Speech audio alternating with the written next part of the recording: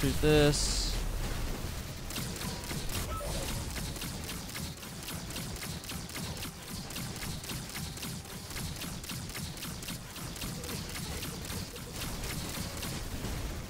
So yeah, now we just run for a second. We get our ammo back a little bit. And we just go back to just shooting it. Boom. That's how you do it.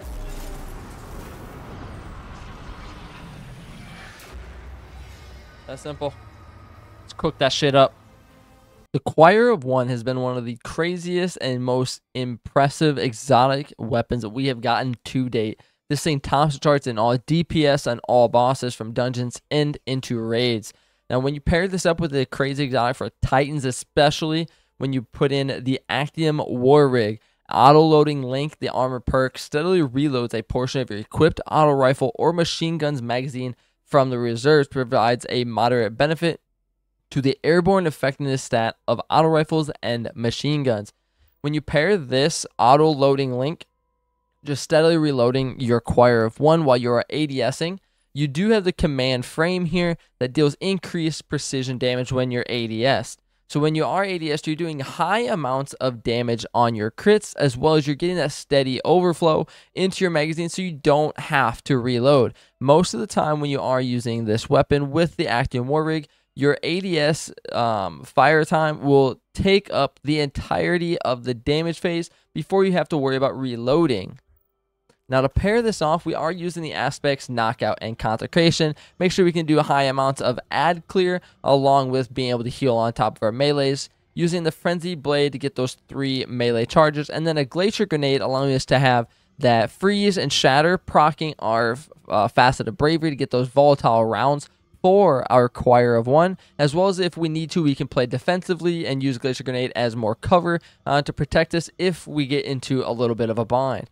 And now to top it off, we are using the Twilight Arsenal Super, probably the best super that the Titans have to date, allowing us to weaken targets, do high amounts of damage, and when we're using Facet of Purpose, we are able to get that overshield from picking up those orbs of power.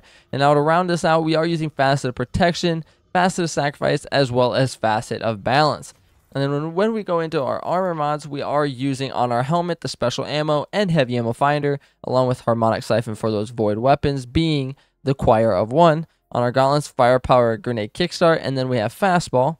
On our chest pieces, whatever resistances that you are needing in the moment for whatever activity. And then on our legs, we do a double Void Weapon Surge to get that 17% boost to damage, as well as a Void Scavenger, giving us more ammo for our Choir of One. And then on our class item, we are using Reaper, Outreach, and Time Dilation. Now, finally, with our armor, or with our artifact here, Overcharged Armory, the Winning Hand, Scavenger, Sustained Fire, Radiant Orbs, Galvanic Armor, Solar Fulmination, Targeting Autoloader, and then Shield Crush to round it out. Make sure you guys hit the like button, subscribe, and check back in frequently for more content regarding Destiny 2.